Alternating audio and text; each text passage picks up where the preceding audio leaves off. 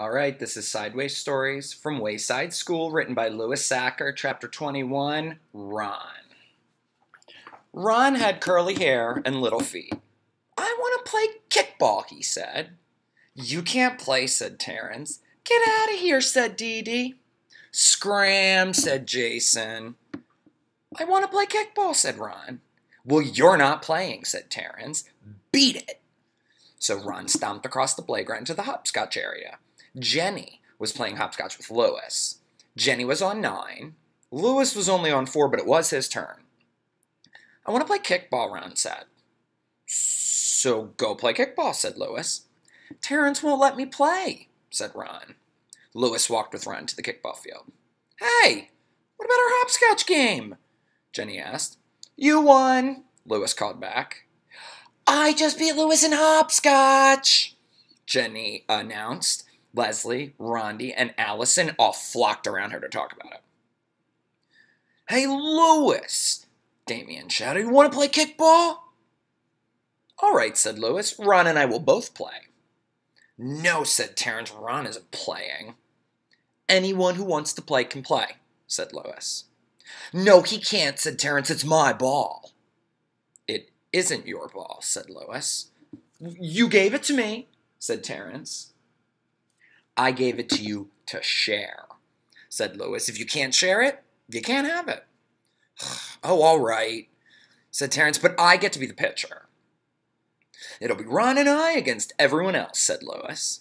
"All right," said Jason. "We'll get him." "Yeah, we'll smash him," said Myron. "We'll see," said Louis.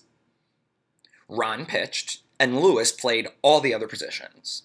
20 minutes later, they finally got 3 outs. The score was 21-0. Ron was up first. "Infield in!" shouted Damien. Everybody stood really close to home plate. "All right, Ron," Louis shouted. "Kick it over their heads." Ron kicked the ball only about 3.5 feet. Todd picked it up and tagged him out. Now it was Louis's turn. Everybody ran back to the edge of the kickball field. Still, Louis kicked the ball over all of their heads and got a home run. Everybody ran all the way back in again when it was Ron's turn.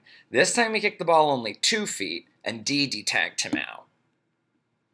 Louis kicked another home run. Then Ron kicked a ball about a foot, tripped over it, which meant 3 outs.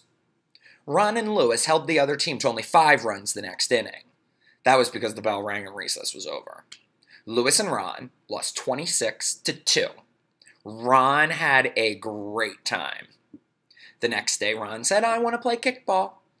"You can't play," said Terrence. "Get out of here," said Jason. "Scram," said Dee Dee. "I want to play kickball," Ron told Louis. Louis walked with him to the kickball field. "All right, it'll be Ron and I against everyone again." Everyone was happy with those teams.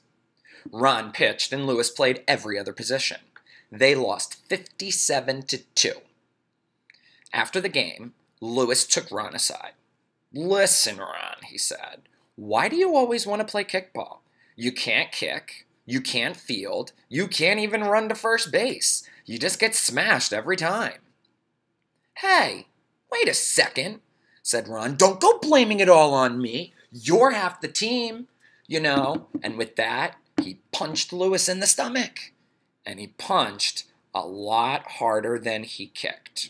All right, stay tuned for the next one.